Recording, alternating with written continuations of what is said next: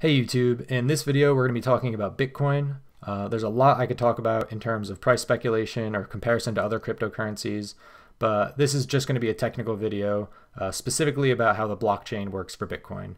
So we'll be looking at a simple Python script that takes in some data in the block header, generates the hash, and lets you know if it falls within the difficulty value, and then we'll use it on some real-life block headers to confirm the hashes that miners have found already.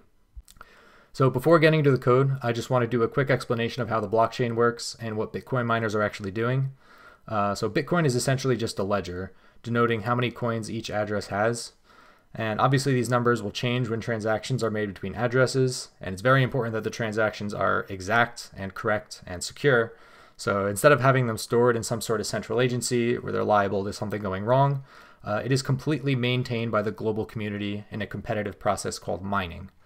So mining is possible due to something called a blockchain, which you see right in front of you. So each block of the blockchain contains a header detailing some information about the block, and the body, which contains all the transactions themselves. As a transaction comes in, they simply pile up on top of the most recent block, and they wait to be encased in a block of their own. And this is what the miners are doing. Whoever can verify that all transactions are legitimate and non-fraudulent will add the next block to the chain. And that individual will receive a Bitcoin reward, and the transactions that occur afterwards will pile up on the block in front of that, and that continues onward basically forever.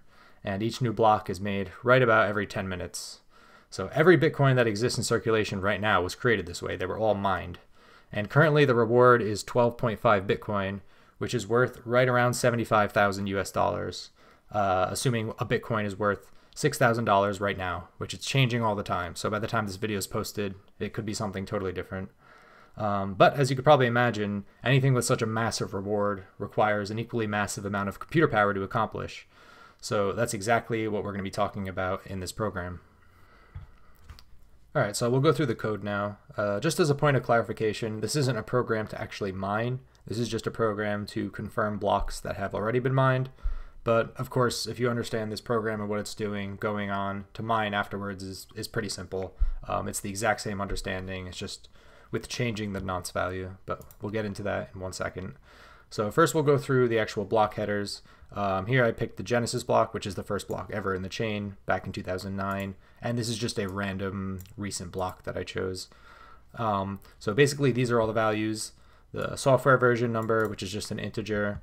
The hash of the previous block. In the case of the Genesis block, there is no previous block, so it's just all zeros. But in the case of this random recent block, you can see the hash is a random number with a bunch of leading zeros, and we'll get to that in a second. The Merkle root is really important. That's basically the hash that's formed from all of the transactions in the entire block. They're hashed upwards in sort of a tree fashion, and they land at this value. So if anybody tried to alter or add a transaction or remove a transaction, it would totally change the Merkle root, which would in turn totally change the hash, and the block would never be confirmed. So you'd have to have more computing power than the rest of the global community combined if you ever wanted to commit a fraudulent transaction, basically. The timestamp, this is just Unix time, the number of seconds since the epoch, which is like 1970. So yeah, 1.2 billion seconds was 2009. And 2017 is like 1.5 billion, so about 300 million seconds since 2009. And this is the important part, the bits. This is basically the difficulty value of the hash. And essentially, this you have to decode it a little bit. This is the number, and this is the number of bytes. So we'll get into a little bit more specifics on how that's done later. But essentially, this is going to generate a number that is somewhat smaller than 256 bits. Small enough that you'd have to generate a hash with a bunch of leading zeros, as you see here. And of course the hash you generate is going to be totally random looking, so the likelihood of getting something like this is really, really low. And the lower the difficulty value, the harder it gets. So the way you do that is by altering the nonce value. This is basically just a random number that happens to generate a very, very small hash, and the way you figure that out is basically just by trying a lot. There's no good way of doing it, and this is sort of the proof of work aspect in the sense that there's no way you could just reverse this. You have to try a ton of nonce values, so it's always going to be such that whoever has more computing power will have more luck, essentially, in mining a Bitcoin. So that basically explains all of these. Obviously, we have the nonce values. Miners have no idea what they are. They just have to try a lot until they get the right one. But since we have them, we'll be able to verify the block headers. So let's get into the code. So we have some imports for dealing with byte stuff and the hashing algorithm. We have some helper functions. This is just going to reverse endianness, big endian to little endian, or reverse, just because that's needed for formatting stuff. We just hexify, reverse the order, and then undo it.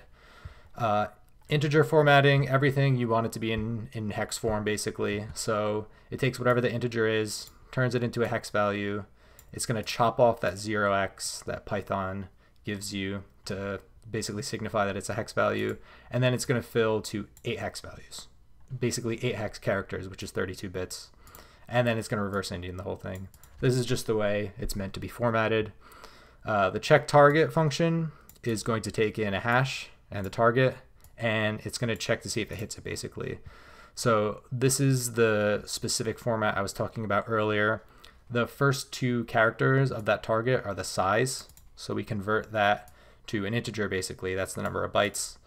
And the hex target is going to be the last 6 characters of that hex target, and you're going to add a bunch of zeros. You're basically going to add some number times 0. We're just going to add a bunch of zeros to the end, and each hex character is essentially half a byte, right? 2 hex characters makes a byte, so you multiply that by 2, you subtract out the 6 hex values we already have here, and you're going to get exactly what your target is, which is basically a number, a good amount less than 256 bits that you're trying to get under. And then you're just going to compare them to see if it's low enough. So if the hash is less than the hex target, when you convert them both to integers, you've confirmed the block, and otherwise you've missed the target. So yeah, that's it for the helper functions. Now let's get into the actual function. So here we have getHash, which this is going to take in an entire block header. So one of those full dictionary objects that we have in the other file.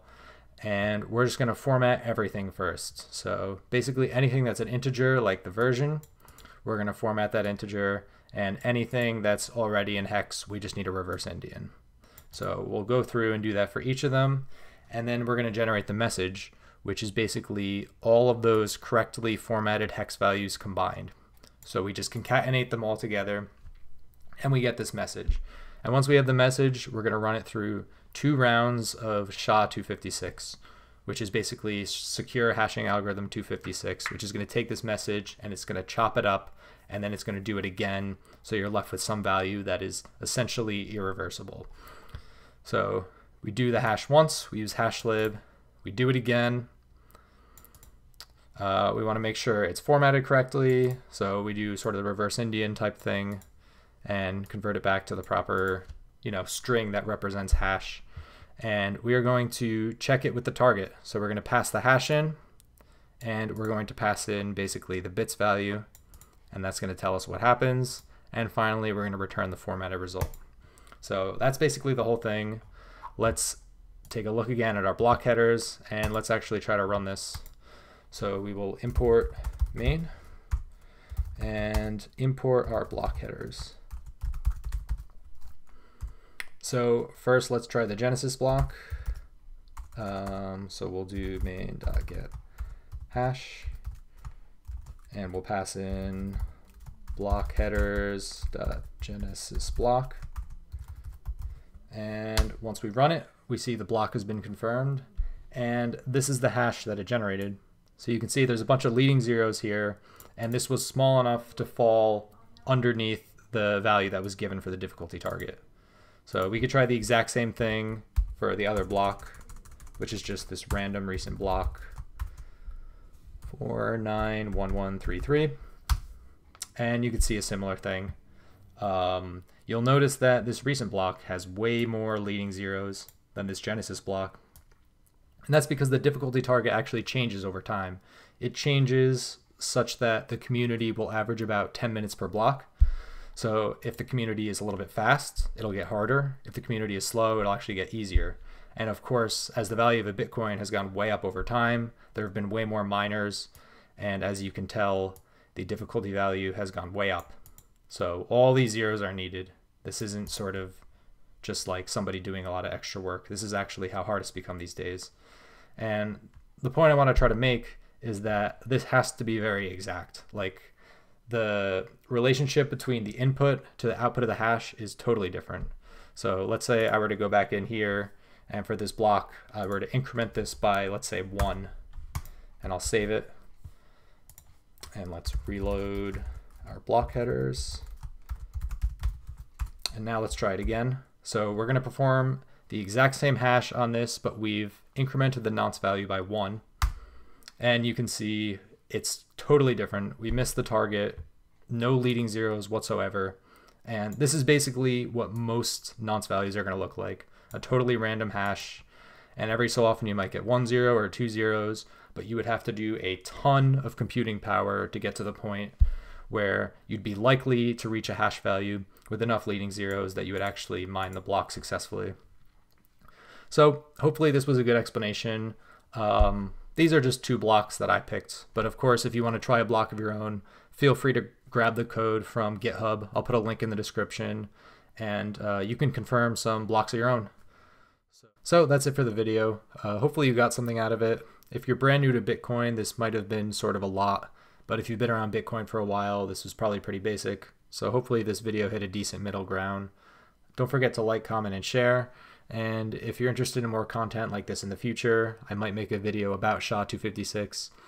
Don't forget to subscribe, and you'll be notified when something like that happens. So yeah, thanks for watching.